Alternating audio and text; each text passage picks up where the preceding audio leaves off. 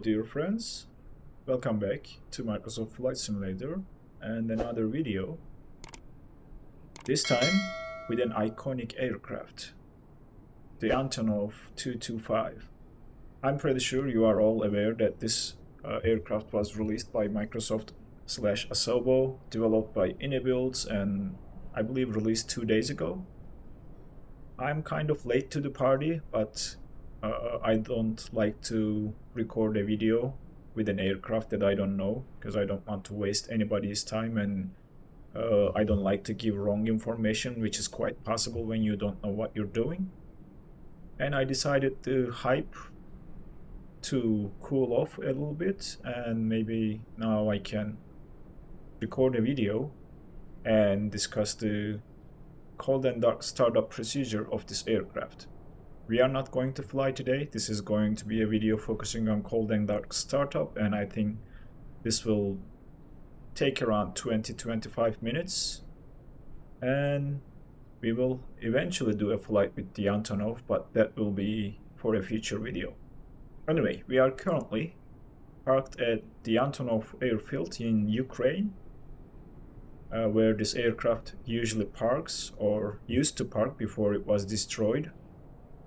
And we will jump into the cockpit and do a cold and dark startup, and I'll try to explain things as much as I possibly can.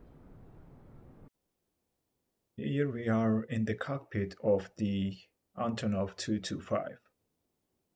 We have the EFB over here. I have the options to have the text in Cyrillic because, well, this is what this aircraft was in real life, and there was no English text in the cockpit. And I'll try to remember the positions of the switches and try to guide you through this.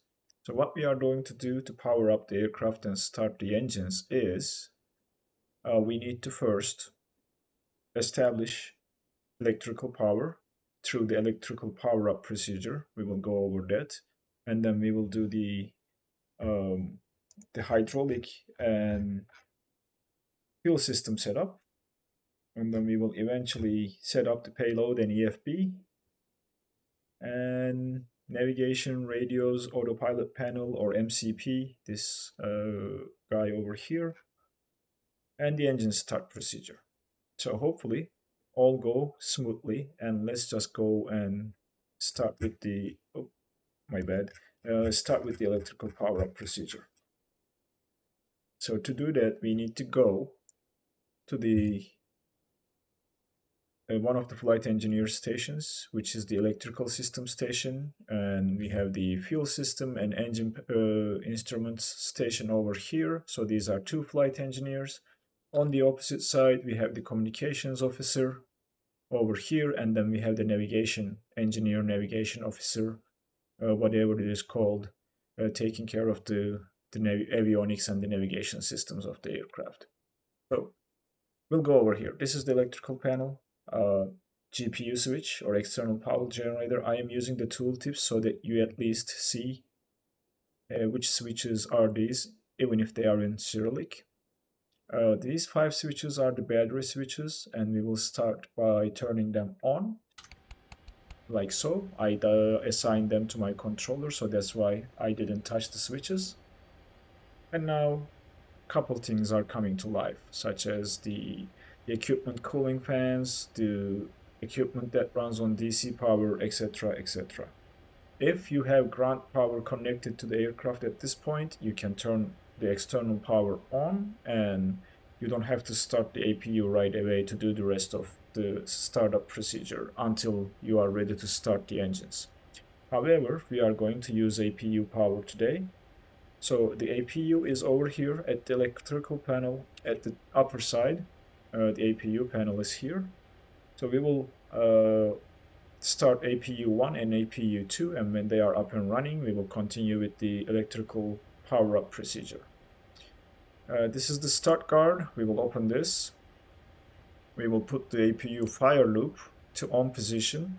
So this is in case if something happens and APU catches fire, this fire loop will put out the fire after detecting it.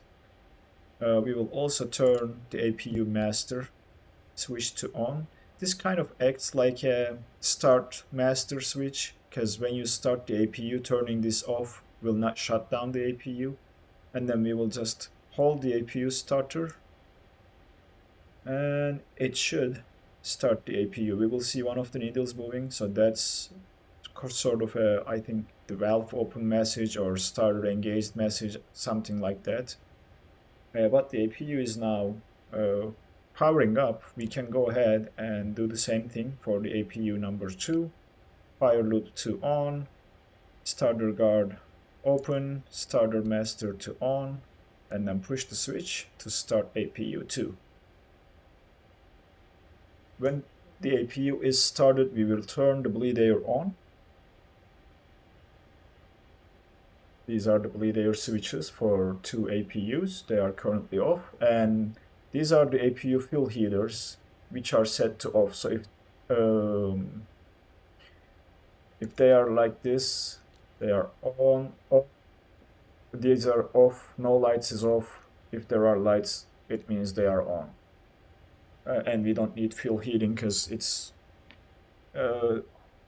warm enough outside. So APU number 1 is online and the RPM is at 100 degrees. This is the EGT, exhaust gas temperature of the APU, and we can turn the bleed air on. APU 2 is almost there, so we can just go ahead, wait a little bit more, monitor the startup, and put the right bleed air switch to on. And we can close the starter guards, or starter guards. So now we have APU power.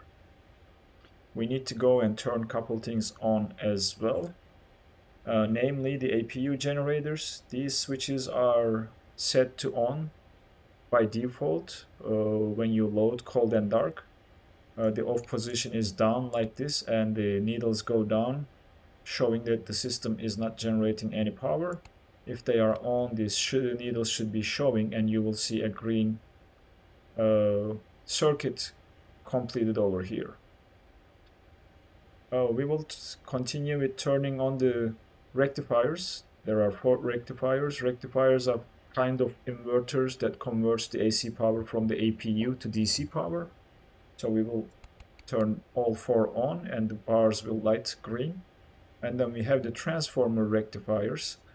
These are transformers and rectifiers that converts the AC power to DC power, but it also does this in various voltages to power up various equipment on board that requires different DC voltages to operate, such as 12 volt, 24 volt, etc., etc. So now they are on.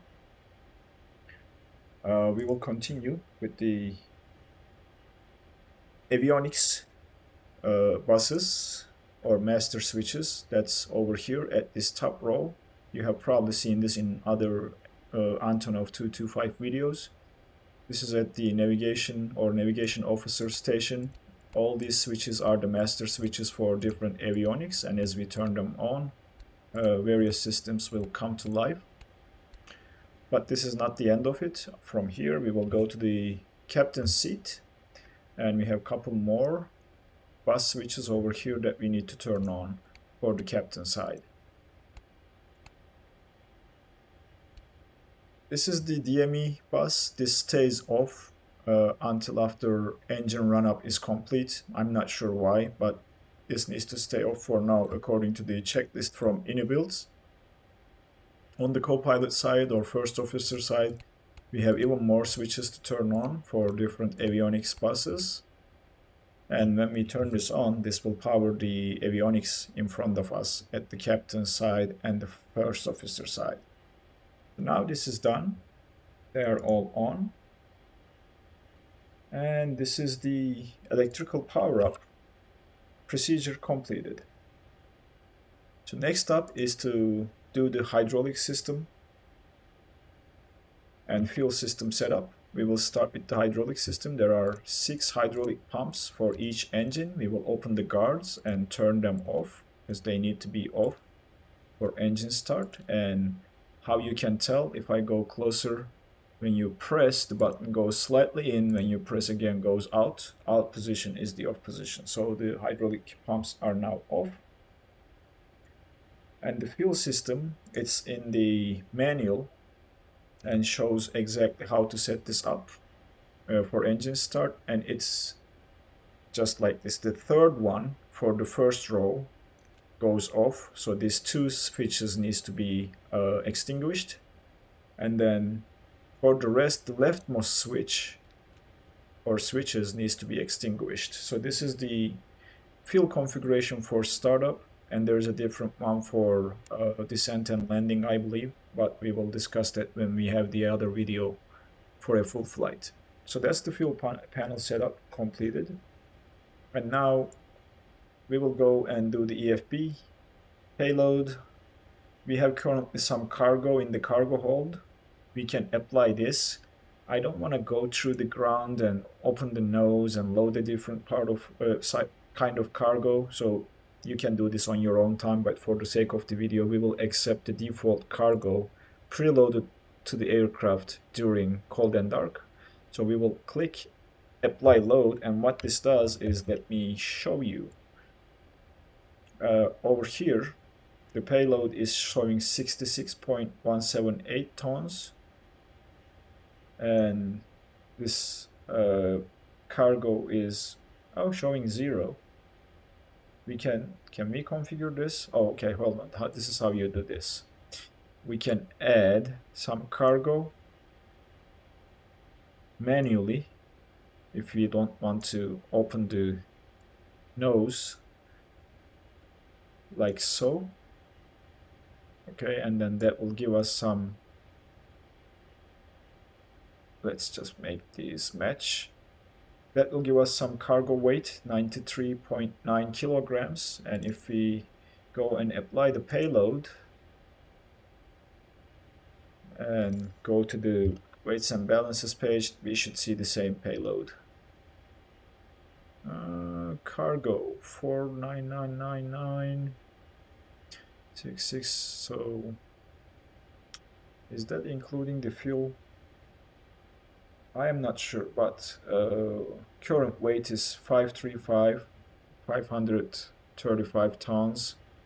There is slight difference here. I'm not sure why, but if you load the cargo, this is how you apply the payload, and it says applied. I'm not sure what this changes in the sim. Maybe it's not through the weights and balances menu, but this is how you do the payload and the EFB. The other thing is you can import your flight plan from the GPS if you have loaded a flight plan to GNS 530 here, which we can go ahead and select enter to align. I'm not going to do that. I'm not going to enter a flight plan. I have a video on how to enter a flight plan to GNS 530, and you can use the world map menu if you don't want to fiddle with the knobs rotating left and right. So, and you will get the METAR information and everything when you load your flight plan from the GPS. Weather, again, same thing, or you can look up a custom METAR. I think UKMM was the, was it? I am trying to remember the IKEA code of the airport. Maybe the GPS will tell us that. Let's see if we can go to the GPS and see our location and zoom in and maybe see it. UKKM, yes, UKKM. Okay, I was wrong. And you can just search for a METAR information to set your altimeters. I'm not sure why it is not searching. Anyway, so maybe this is not implemented yet. I don't know. So that's the EFB part done. Payload is completed. Main cargo door is closed. We will set the autopilot for our takeoff configuration. Let's say this is in meters, by the way, and the speed is in kilometers. You probably know this already. There's a converter here to convert it to feet. So let's say we are going to fly at 30,000 feet. So that's 9,144 meters.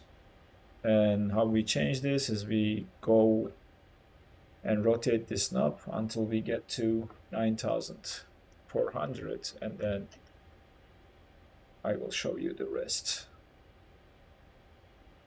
Yep, it's a little bit faster.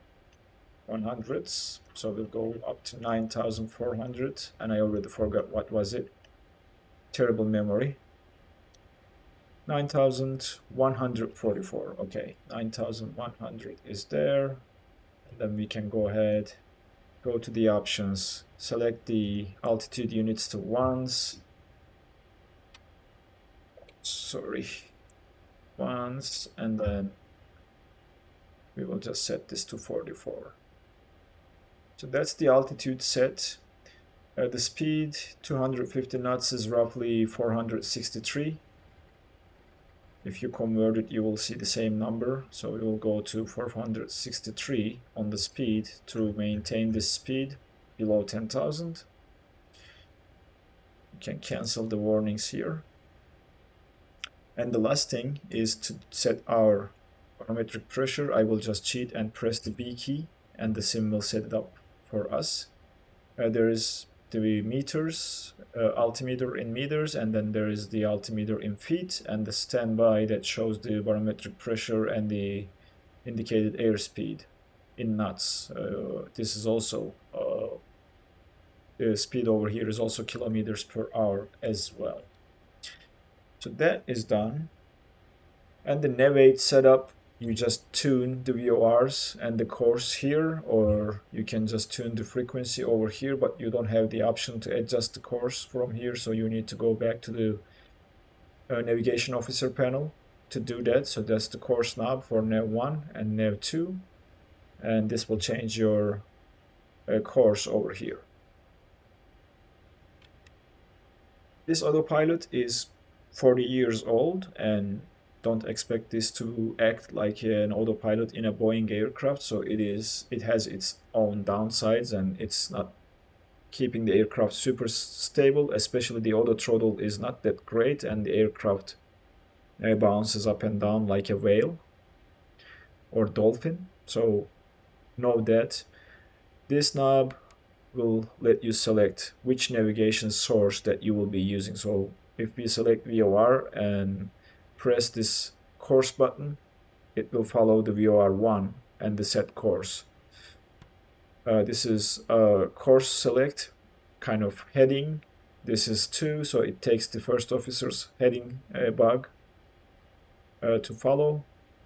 This is course 1. This takes the pilot's heading bug and follows the heading. This is off position. That's VOR 2. That follows the VOR 2 radio. This is navigation.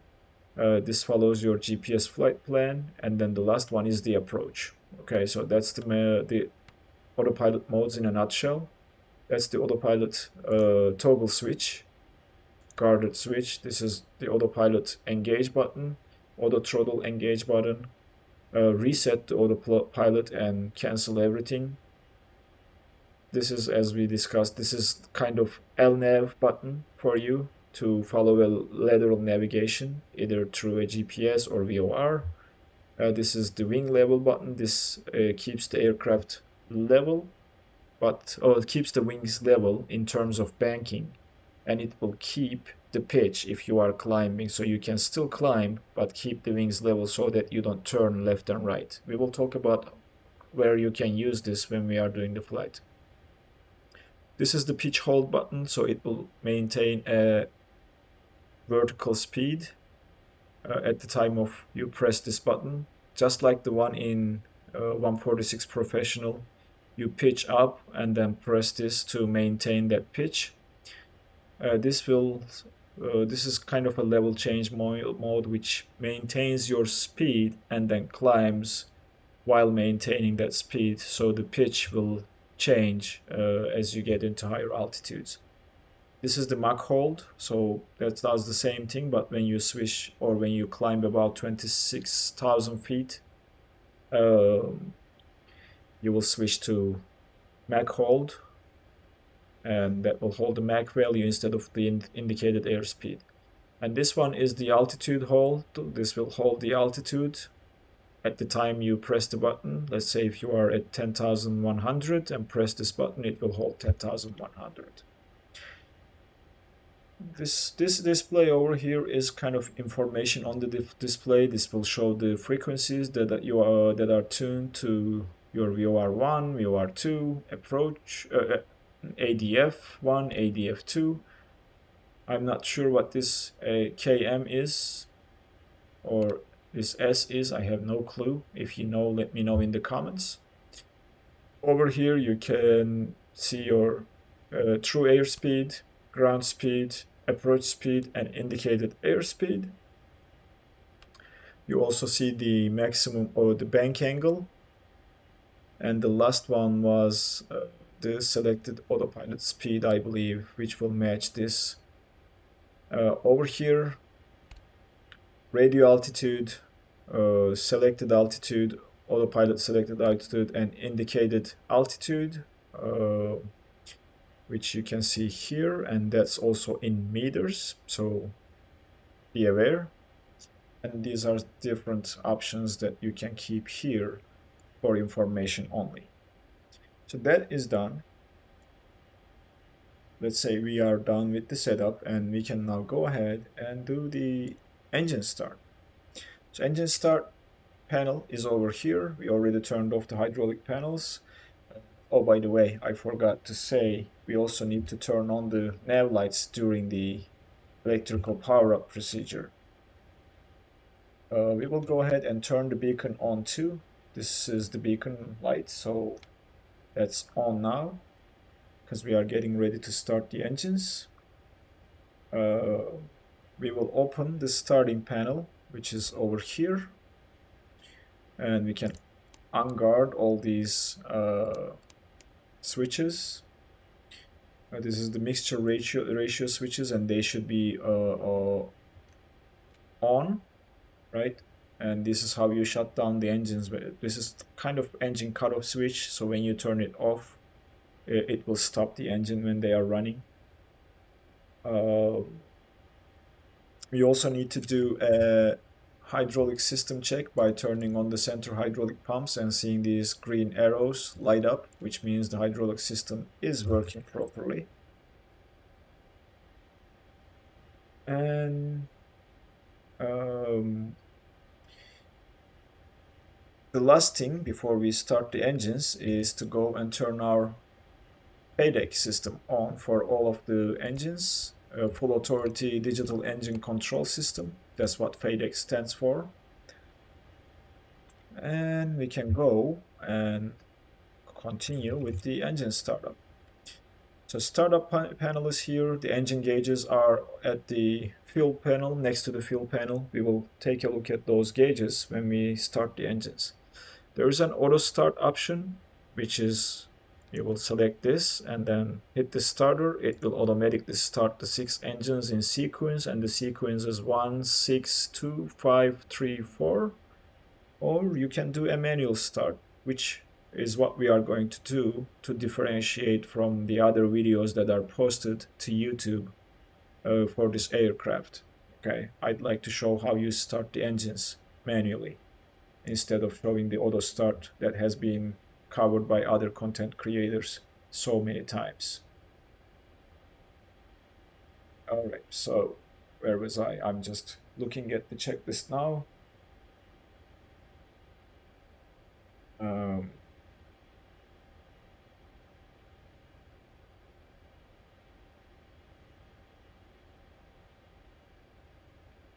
All right, so this is how we are going to do it. That's Ember engine 1, 2, 3, 4, 5, 6 starter selectors. So we will select engine number 1, press and hold the starter. We will see the lights. We can go and check the instruments. These gauges, these 3 gauges are N2, and these are M1, if I am not remembering this wrong. That's, I think, what they are.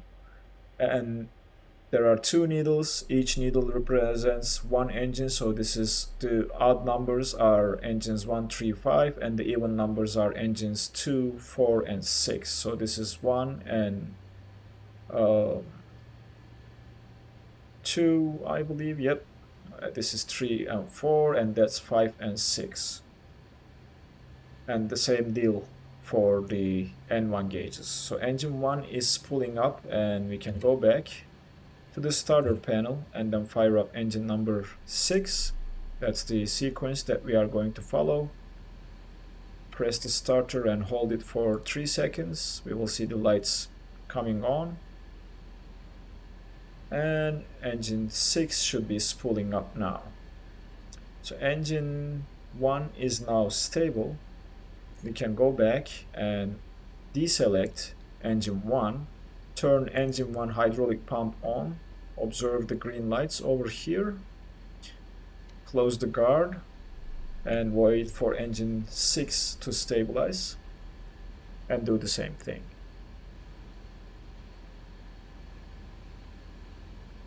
This takes quite some time.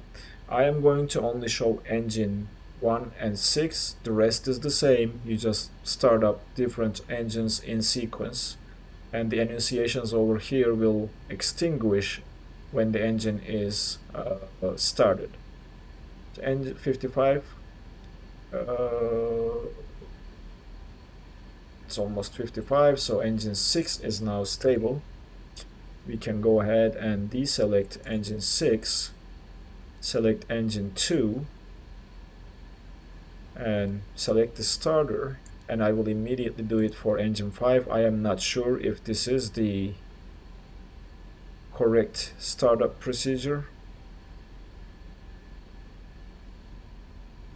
and if you can select 2 engines at the same time and start. So we will hold the starter one more time, and hopefully it will not cause any issues, or you can do them one by one. But so engine 5 is also spooling up too. So that's the other engines.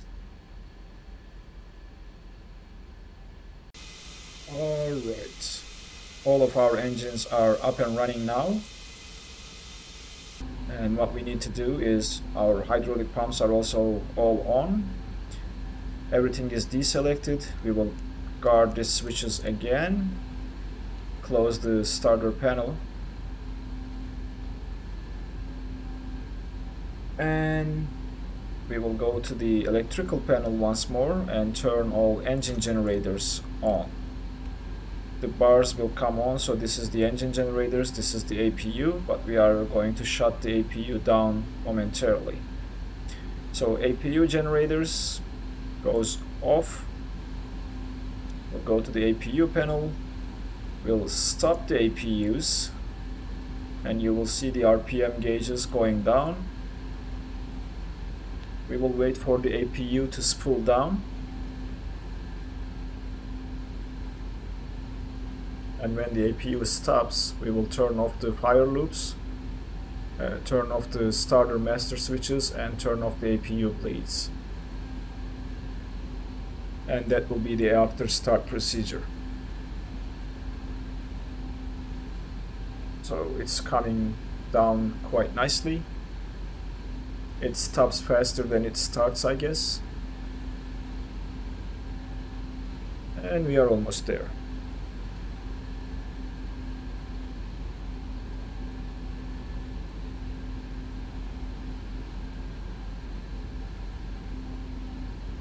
Just a little bit more.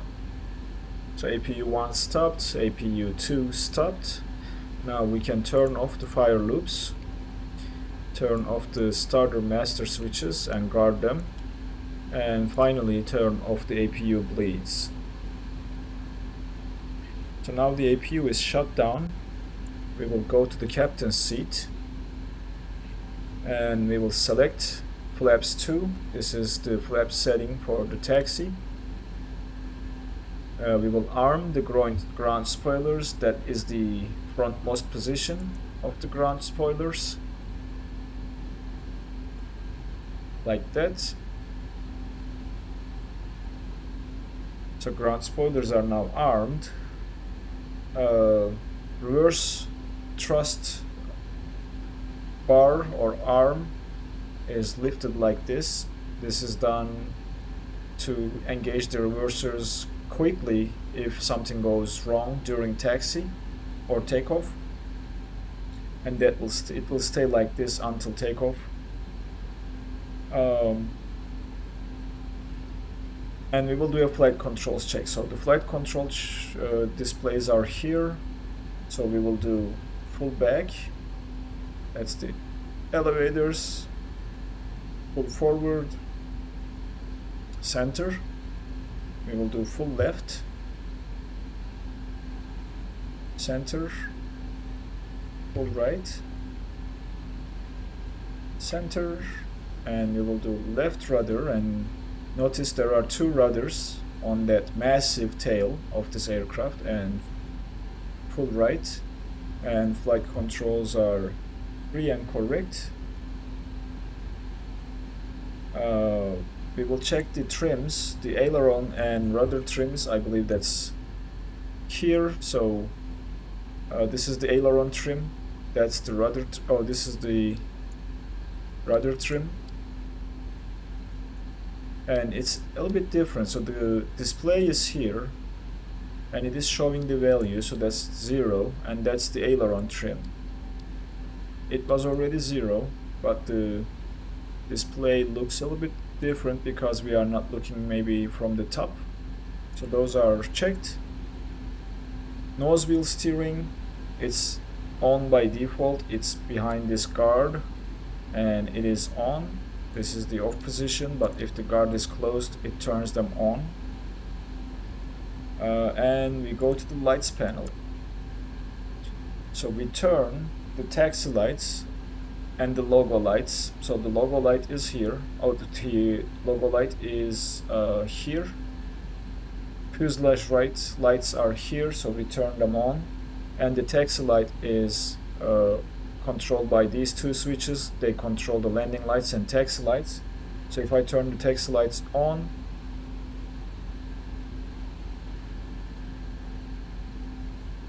that should be, let me see the outside, that should be, I think, this position, taxi, and you'll see the lights turning on.